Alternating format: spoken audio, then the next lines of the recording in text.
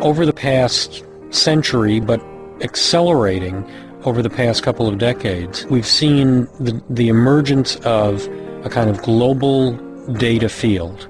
The planet itself, natural systems, human systems, physical objects, have always generated an enormous amount of data, but we didn't used to be able to hear it, to see it, to capture it. Now we can, because all of this stuff is now instrumented, and it's all interconnected, so we can actually have access to it.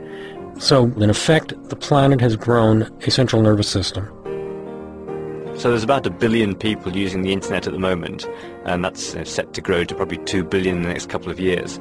And we think that's quite a lot, but over the last 10 years I've been looking at devices being linked up together using networks, so little sensors on things, these temperature sensors and traffic sensors and flow rates of water and how much electricity, all transmitting data. It won't be long, and it may even have happened already, that there's more things on the internet than there are people on the internet. That's really what we mean by the Internet of Things.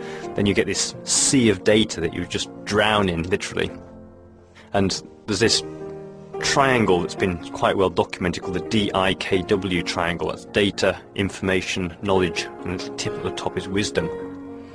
The D at the bottom is a sea of data, and when we get this data back home and start doing stuff with it, we apply intelligence to it and transform up that stack. So we go from data into information, information into knowledge, and then glean some wisdom from that. And that's really what the analytics part of our Smarter Planet story is all about.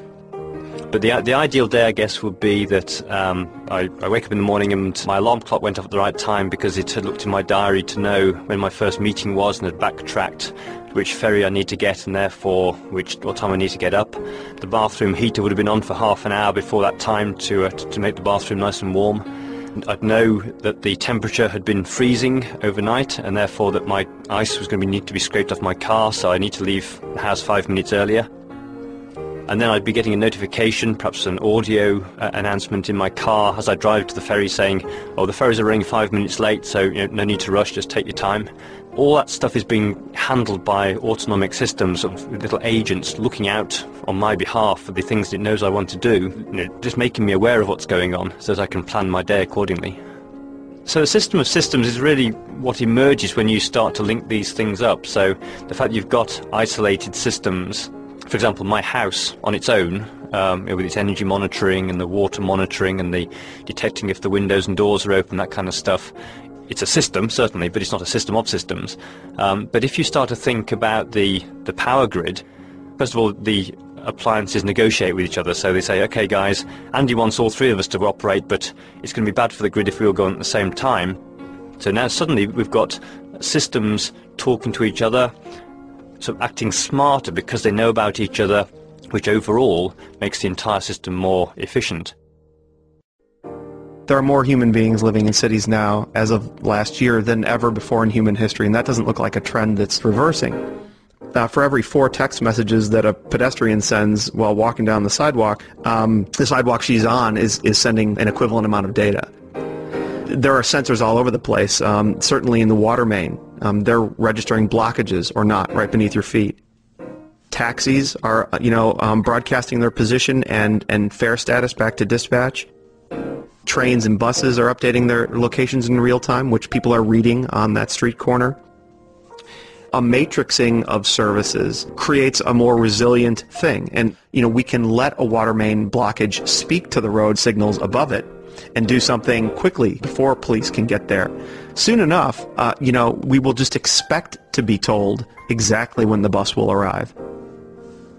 Look at that complex set of relationships among all these complex systems. If we can actually begin to see the patterns in the data, then we have a much better chance of actually getting our arms around this.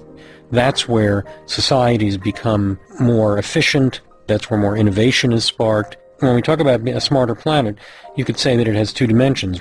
One is to be more efficient, be less destructive, connect different aspects of life which do affect each other in more conscious and deliberate and intelligent ways.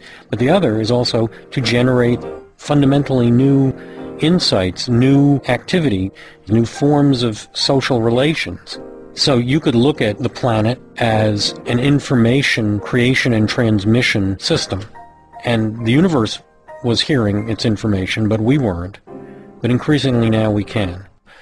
Early days, baby steps days, but we can actually begin to hear the planet talking to us.